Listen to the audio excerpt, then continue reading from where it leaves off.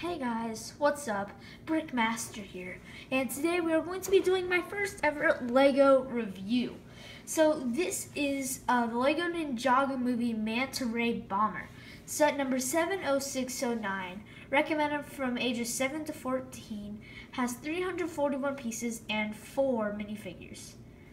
So let's take a look at those minifigures. Actually, you know what? Yeah, I'll just leave that there, so you guys can see that. You see the box. There's the front. There's the back. Nice artwork. So, first minifigure we have here is Shen Lai. He's that guy right there. And he is really cool. He is a civilian minifigure, so he is not part of the ninja team. He's not like Wu's brothers, sisters, cousins, friend, or whatever. I don't think. I mean, we'll have to see the movie first. But he has that new style of rice paper hat. Really cool looking. I really like that. There's a more clear look at his facial expression. And then his torso and legs are very cool.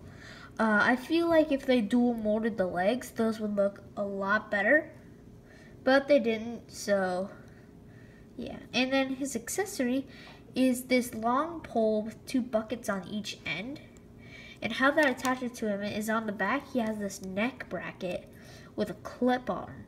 So I'll show you what that looks like in a second. But first, there's his back torso printing. That can focus. Okay, so yeah, that's what that looks like.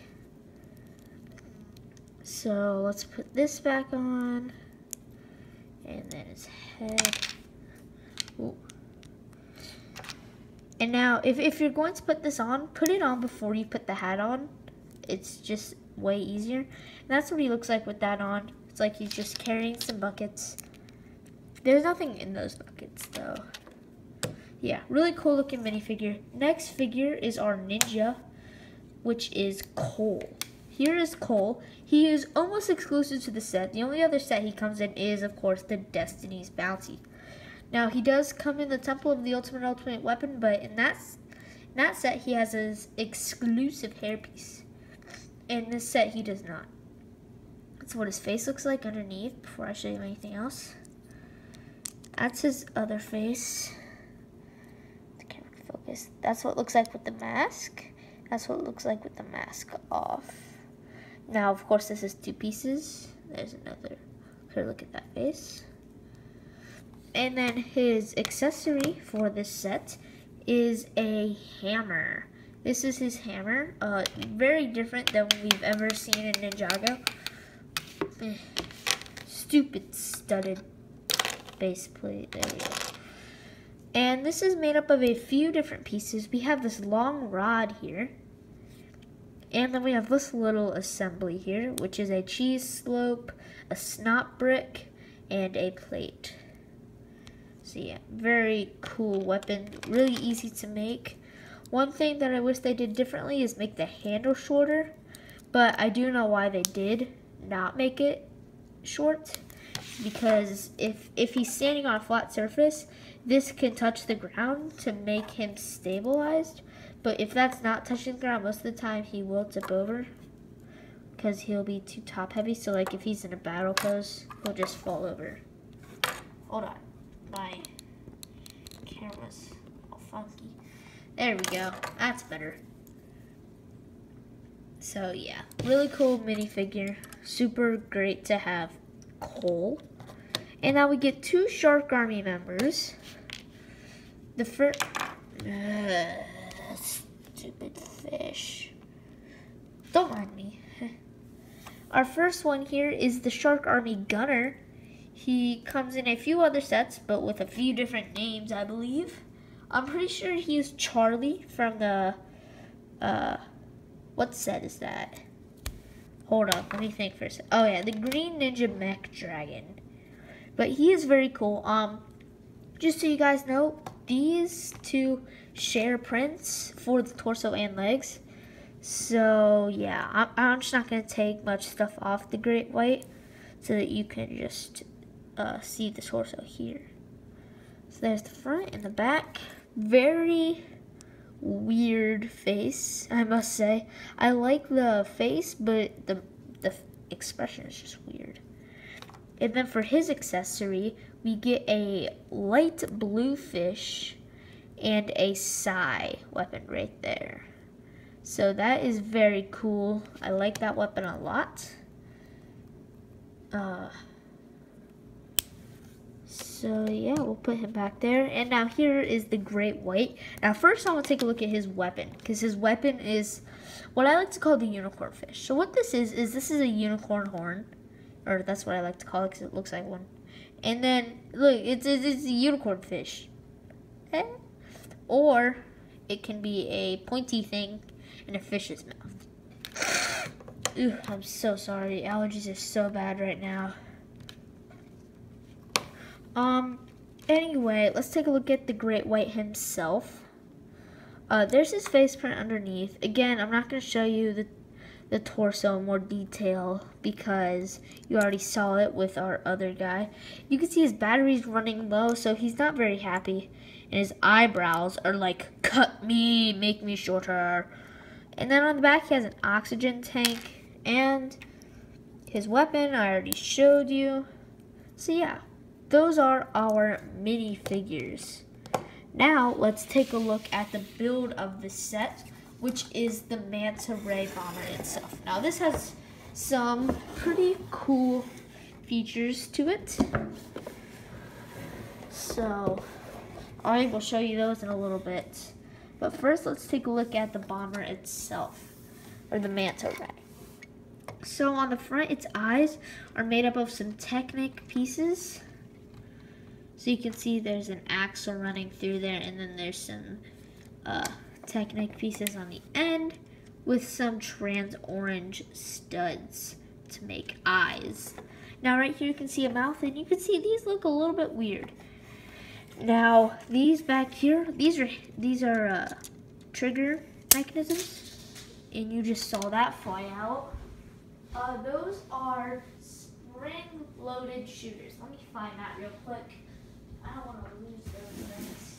I already lost one, and they give you 3 in this set, so that's nice that you can just use the extra one. I've never actually had to use the extra one before, but yeah, it's gotta be a first for everything, right? You can see right here there are oars. These are part of an action feature that I will show you later. They just clip in right here, and they look pretty good. They don't really stand out, which I like. What I also like is all the play features on here. They're not bright red. The brightest color on here is yellow, and that is for the cockpit. And that's actually another play feature, which I will show you a little bit later. And then here are the wings that are very cool. And you can see from the back, it's really hard to maneuver this thing around. So I'm sorry if I can't get very good angles. And then there are 2 stickers in this set, and there are 26s on both sides. Here are the bombs themselves. They look like bumblebees to me. Bzz. These are like the stingers, and then it's just black with yellow stripes. I almost said black and white. And then this wing is exactly the same as the last one, except 1 is reversed, and 2, this one has a red tile. Now if we flip it around to the back, we can see we have some fins on the back that don't spin on land. So what this is a flying vehicle and a water vehicle. Now the tail, I feel, is very good handle. It's very sturdy. But what I don't like about it is it's attached with Technic pieces, so it's not secure. I mean, it will not fall off, definitely not, but it's not in there very well.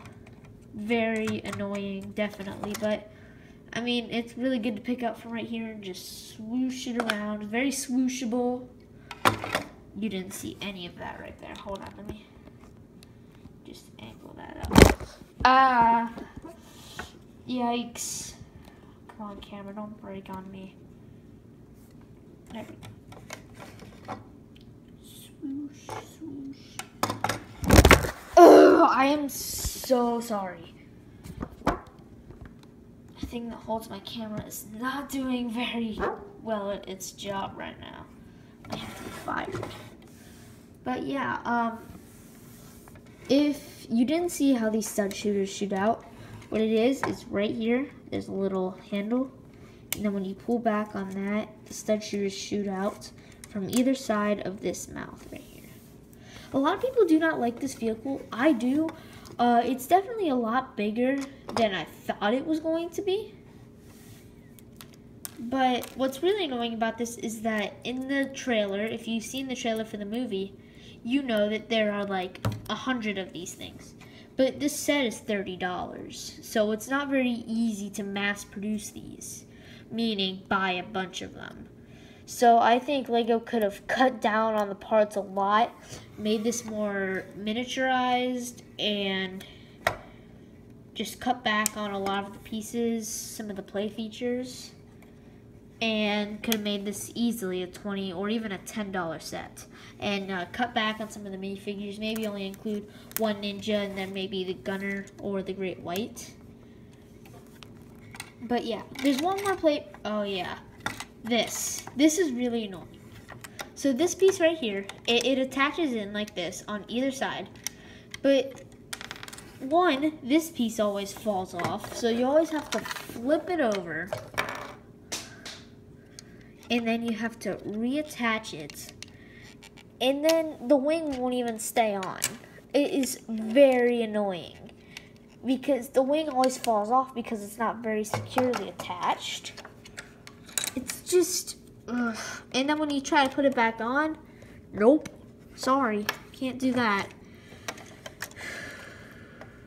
Hold on, I dropped a few things. Okay.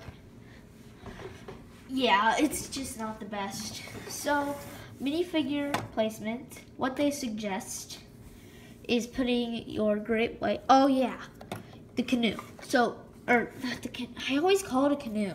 It's a raft thing. What you can do with this, or no, it's a kayak. What you can do with this is with these oars, you can have an escape. So what you do is you can just take off this whole entire section. Usually when you do that, one of these things will shoot out. I really don't like how that's activated because it's super easy to do when you don't want to. But then this is very cool. They use some of these new 2x2 plate / tiles, half plate, half tile. So the gunner would be over here in his gun. There's a magnifying glass.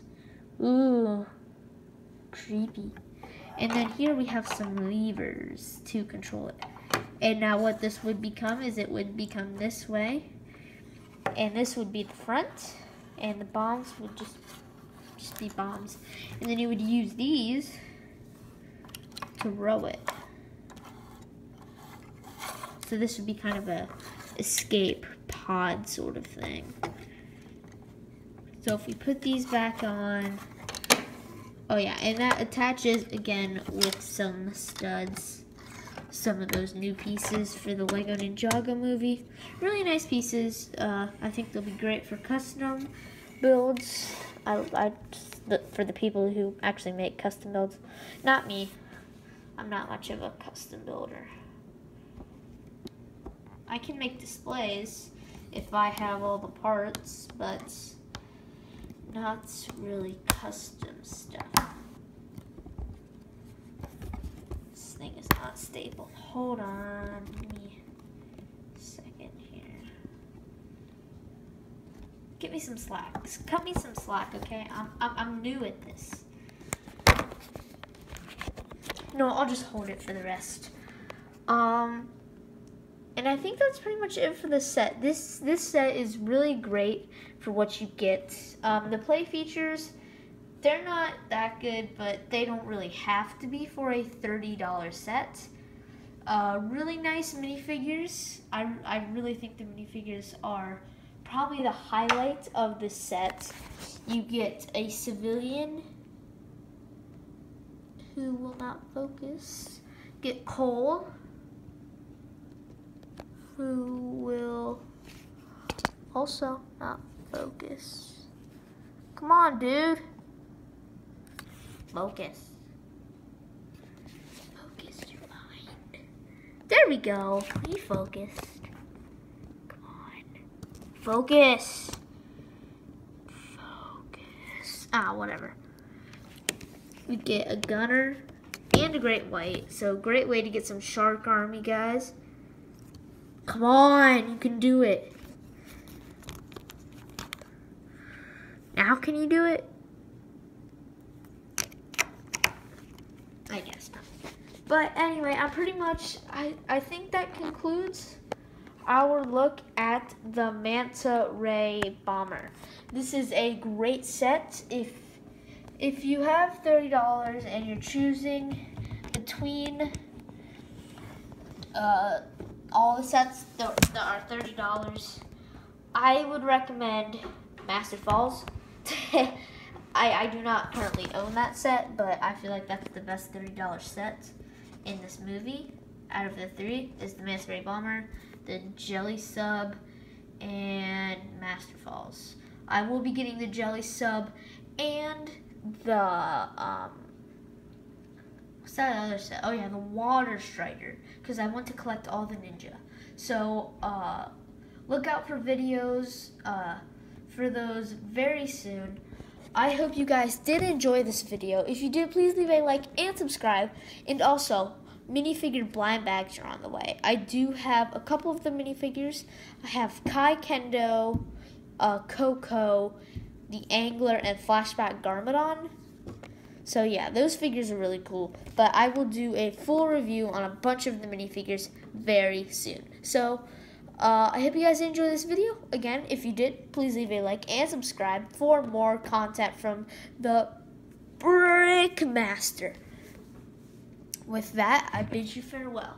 Hey, that's my dog, by the way. Harley, say hi. Say hi to the camera. Bye, guys. I'll see you guys later. Peace out. Call.